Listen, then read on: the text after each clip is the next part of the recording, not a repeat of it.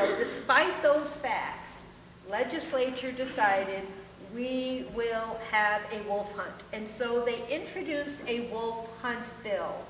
And the House version of the bill, and this is a real important part, it reads, the sound scientific management of the gray wolf populations in the state is necessary. However, the Senate version was then introduced, and when the Senate version was introduced, and which became law and passed, it says the sound management of wolf. Where's the science? They took out the word science.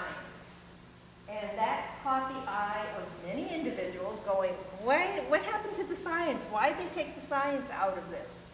Well, we did some digging and we were able to find out, and through Freedom of Information requests, it's a powerful tool when the DNR cooperates, but we found in the pile of correspondence a DNR email from the DNR Wildlife Chief, Russ Mason, discussing the proposed language. And he said, instead of scientific management, we might want some substitute term. The science will be debatable.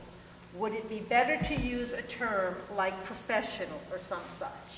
So the head of the DNR Wildlife Division advised legislators to take the word scientific out. And then we also found that organizations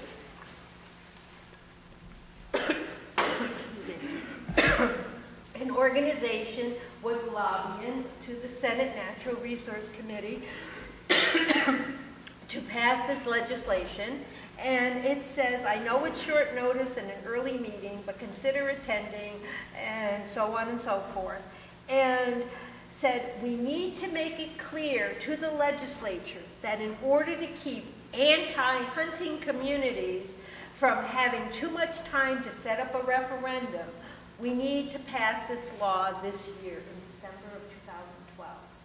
So there were hunting groups and organizations, I'm just putting them into one big pot for right now, but it was headed by MUCC, who at one time I had a lot of respect for, but now has said, now make it clear you want to give the people who are going to protest this law as little time as possible to protest it. And made it very clear that anyone who's opposed to wolf hunting must be anti-hunting. If you don't want to hunt wolves, you must be anti-hunting. And so Public Act 520 was signed into law December 28th of 2012, the last day of the legislative session, and it designated the wolf a game animal, authorized the hunting season, the word scientific was removed from the language of the bill, and it now reads, the legislature finds that the sound management of wolf populations. And Dr. Rolf Peterson, who some of you may know, his quote was wonderful. Wolf hunting by the public is not about solving problems for the most part. It's about people's desire to kill wolves for whatever reason that might